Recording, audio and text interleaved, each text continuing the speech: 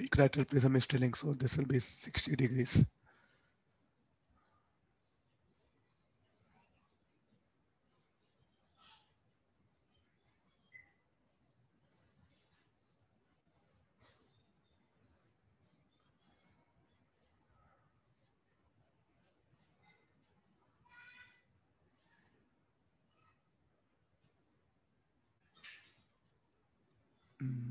This length have to know. You read the question, I'll set the diagram.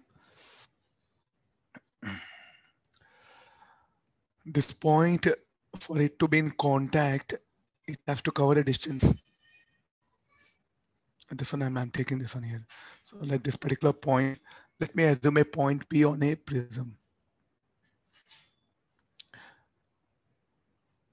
Okay, this is what I just extended here.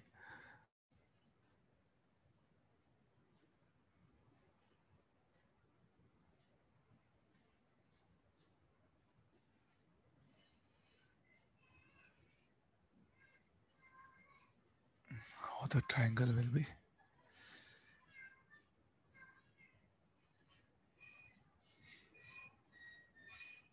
It should come like this, no? This cannot be 60. Anybody angle this one? I'll set it. 30 degrees it will be. Yeah.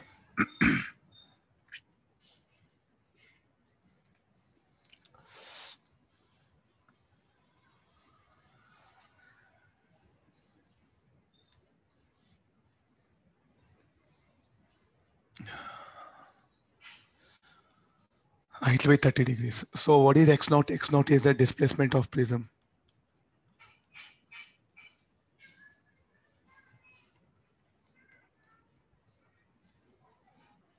So cos 30 will be d by x naught. We'll discuss numericals on prism. Somebody is asking so today. We'll discuss numericals on SHM. I just picked up questions on SHM. So therefore this d will be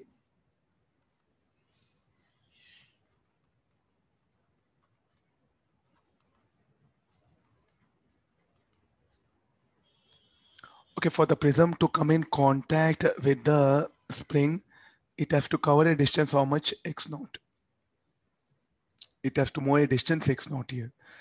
Then what is the time needed to cover a distance x naught with a speed v? So let me call that as time. T1 will call it. So T1 will be d by v.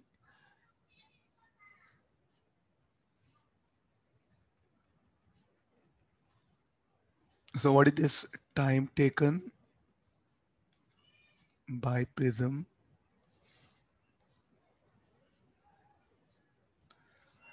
Time taken by the prism to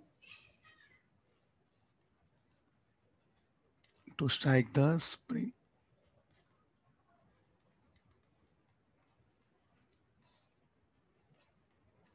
Okay, there's a one first part.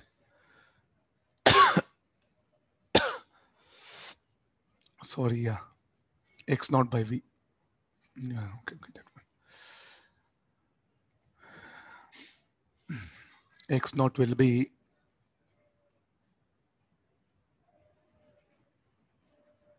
okay. Yeah, I made correction. The prism has to cover a distance. There's a distance moved by the prism. I put it this one. Okay, now, so when it moves a distance x naught, then what happens? It will go and strike the spring. So now what happened to the prism? So as it moves horizontally, it's going to compress the spring.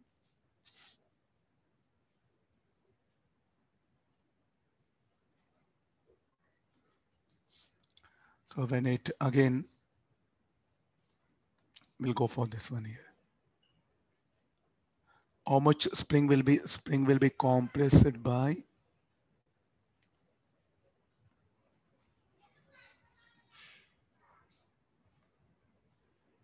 let me take R. What is R? R is the compression. compression of spring when prism moves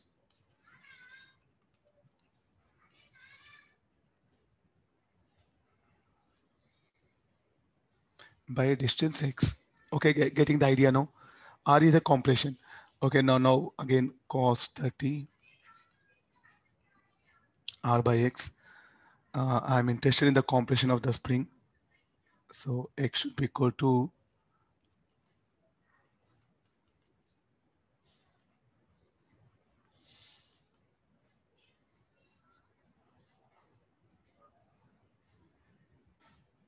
we needed R, no?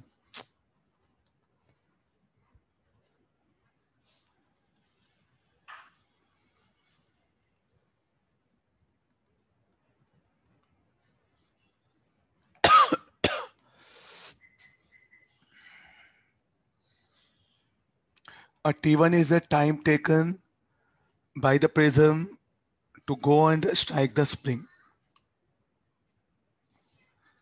It will take time T1, it'll go compress. Okay, again it will be. Later we have to calculate the total time period. Later on I'll bring that one. T1 is only time taken to move from. Okay, we'll do one thing. We will give the names like this. Huh?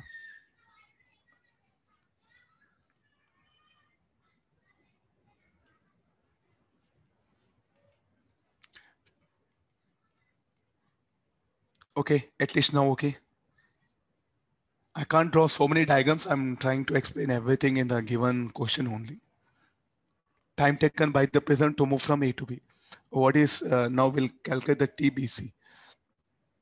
Now here open, it will not move with a uniform speed. The spring force will come into picture. So how much of spring force will be KR? Component of that has to be taken. Spring force, how it will act? It will act in this direction.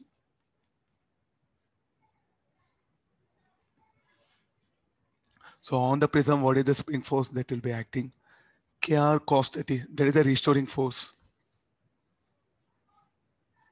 So now spring force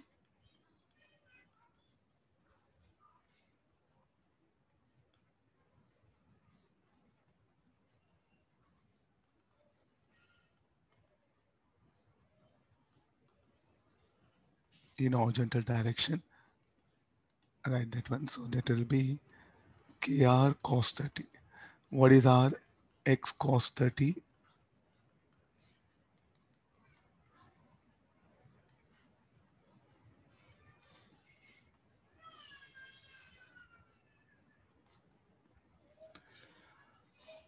This is the force acting on the prism along x-axis. That one. That is a restoring force. This is like a restoring force, no? This will be. Okay, I think I'll give at least one small diagram so that will be easy for you. KR component of that is what we call Fx here.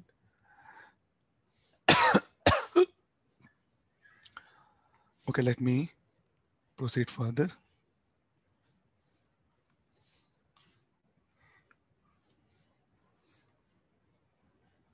It will undergo retardation, no?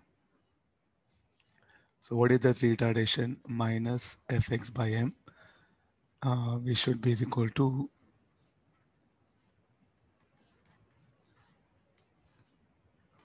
so from this we'll get the 1/4 of the time period will be half of the time period. Let me call this T2. Okay, no problem. I'll write it. Omega will be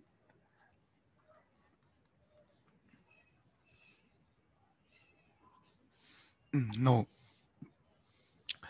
What is the time taken to move from B to C back to B?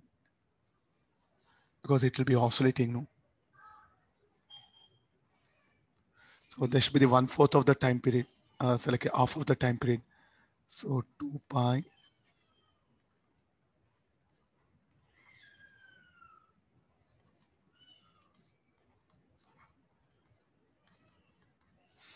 Time taken by the prism to move from B to C and back to B.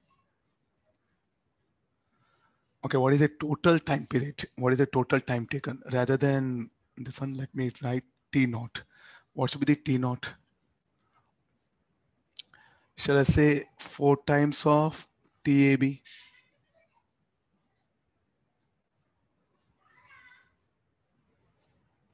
Plus 2 times of TBC.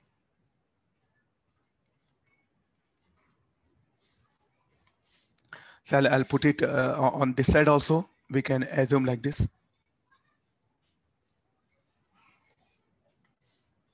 Don't go for maximum diagrams. It will kill your time. Better try to analyze through in the question only. Now you try to see that. Time taken by the prism to move from A to B should be equal to B to A. Similarly on this side. So is it okay? 4 times. Then time taken to move from B to C should be equal to C to B. On left side also B to C, C to B. Is it writing? Or you just, if you want, you write only BC, then you should write 1 by 4. I think this will be justified. And then this will be a better one. So that confusion will not come. Now you write 4 times. Why 4 times? Because in one oscillation, A to B, B to C, C to B, B to A, then again A to B, B to C, C to B, B to A. Substitute all this one.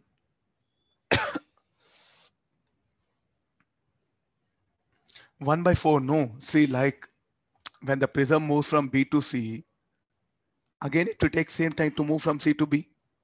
It will lose contact from the spring. Again, when the prism moving towards left, it will move from B to C here. It will take some time, same time, TBC.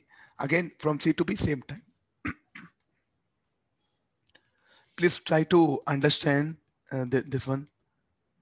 Because than mathematics, no, try to understand here. The path, uniform velocity motion, SHM, uniform velocity motion. Then again, uniform velocity motion, SHM, uniform velocity motion.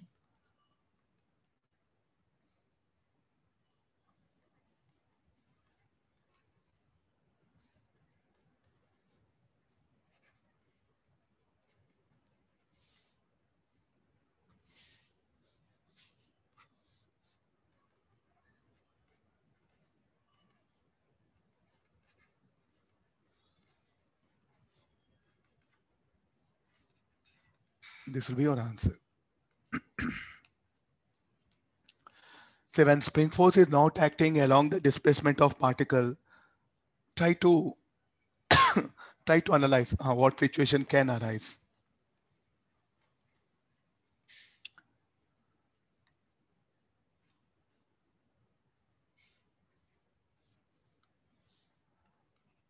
A to B, uniform velocity motion.